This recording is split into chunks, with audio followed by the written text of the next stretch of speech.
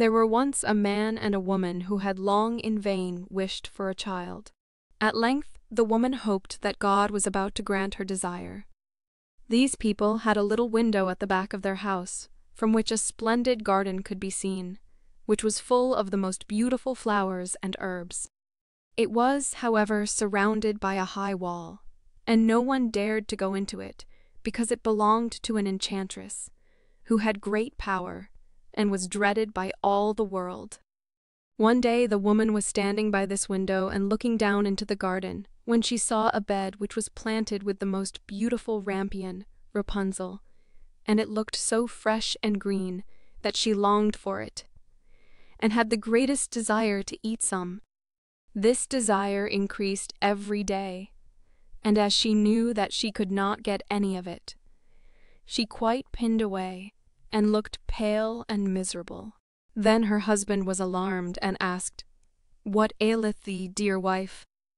"Ah," she replied, "if I can't get some of the rampion, which is in the garden behind our house, to eat, I shall die." The man who loved her thought, "Sooner than let thy wife die, bring her some of the rampion thyself, let it cost thee what it will." In the twilight of the evening, he clambered down over the wall into the garden of the enchantress, hastily clutched a handful of rampion, and took it to his wife. She at once made herself a salad of it, and ate it with much relish. She, however, liked it so much, so very much, that the next day she longed for it 3 times as much as before. If he was to have any rest, her husband must once more descend into the garden. In the gloom of evening, therefore, he let himself down again. But when he had clambered down the wall, he was terribly afraid, for he saw the enchantress standing before him. "How canst thou dare," said she with angry look, "to descend into my garden and steal my rampion like a thief? Thou shalt suffer for it." "Ah," answered he, "let mercy take the place of justice. I only made up my mind to do it out of necessity. My wife saw your rampion from the window, and felt such a longing for it, that she would have died if she had not got some to eat." Then the enchantress allowed her anger to be softened, and said to him, "If the case be as thou sayest, I will allow thee to take away with thee as much rampion as thou wilt. Only I make one condition: thou must give me the child which thy wife will bring into the world. It shall be well treated, and I will care for it like a mother." The man in his terror consented to everything, and when the woman was brought to bed, the enchantress appeared at once, gave the child the name of Rapunzel, and took it away with her. Rapunzel grew into the most beautiful child beneath the sun. When she was 12 years old, the enchantress shut her into a tower, which lay in a forest, and had neither stairs nor door, but quite at the top was a little window. When the enchantress wanted to go in, she placed herself beneath it and cried, "Rapunzel, Rapunzel, let down your hair to me." Rapunzel had magnificent long hair, fine as spun gold, and when she heard the voice of the enchantress, she unfastened her braided tresses, wound them around one of the hooks of the window above, and then the hair fell 20 ells down, and the enchantress climbed up by it. After a year or two, it came to pass that the king's son rode through the forest and went by the tower. Then he heard a song, which was so charming that he stood still and listened. This was Rapunzel, who in her solitude passed her time in letting her sweet voice resound. The king's son wanted to climb up to her, and looked for the door of the tower, but none was to be found. He rode home, but the singing had so deeply touched his heart that every day he went out into the forest and listened to it. Once, when he was thus standing behind a tree, he saw that an enchantress came there, and he heard how she cried, "Rapunzel, Rapunzel, let down your hair." Then Rapunzel let down the braids of her hair, and the enchantress climbed up to her.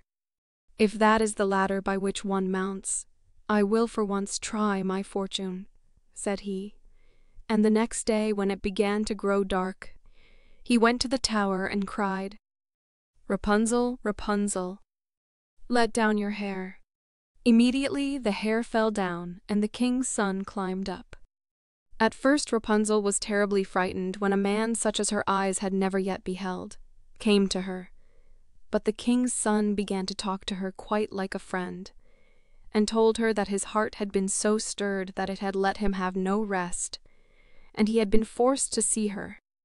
Then Rapunzel lost her fear, and when he asked her if she would take him for her husband, and she saw that he was young and handsome, she thought, "He will love me more than old Dame Gothel does." And she said yes, and laid her hand in his.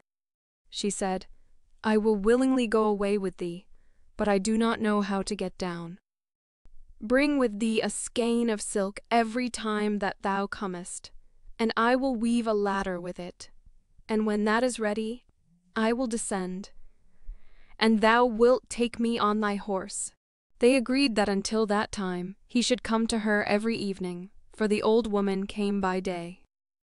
The enchantress remarked nothing of this, until once Rapunzel said to her, "Tell me, Dame Gothel, how it happens that you are so much heavier for me to draw up than the young king's son. He is with me in a moment." "Ah, thou wicked child," cried the enchantress, "what do I hear thee say? I thought I had separated thee from all the world, and yet thou hast deceived me." In her anger she clutched Rapunzel's beautiful tresses, wrapped them twice around her left hand, seized a pair of scissors with the right, and snip, snap, they were cut off, and the lovely braids lay on the ground. And she was so pitiless that she took poor Rapunzel into a desert where she had to live in great grief and misery. On the same day, however, that she cast out Rapunzel, the enchantress in the evening fastened the braids of hair, which she had cut off, to the hook of the window, and when the king's son came and cried, "Rapunzel, Rapunzel, let down your hair," she let the hair down. The king's son ascended, but he did not find his dearest Rapunzel above, but the enchantress, who gazed at him with wicked and venomous looks. "Aha!" she cried mockingly. "Thou wouldst fetch thy dearest, but the beautiful bird sits no longer singing in the nest. The cat has got it, and will scratch out thy eyes as well. Rapunzel is lost to thee. Thou wilt never see her more." The king's son was beside himself with pain, and in his despair he leapt down from the tower. He escaped with his life, but the thorns into which he fell pierced his eyes. Then he wandered quite blind about the forest, ate nothing but roots and berries, and did nothing but lament and weep over the loss of his dearest wife. Thus he roamed about in misery for some years, and at length came to the desert where Rapunzel, with the twins to which she had given birth, a boy and a girl, lived in wretchedness. He heard a voice, and it seemed so familiar to him that he went towards it, and when he approached, Rapunzel knew him and fell on his neck and wept. Two of her tears wetted his eyes, and they grew clear again, and he could see with them as before.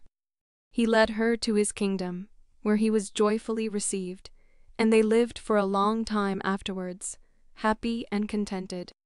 Please like and subscribe for more fairy tales and similar content.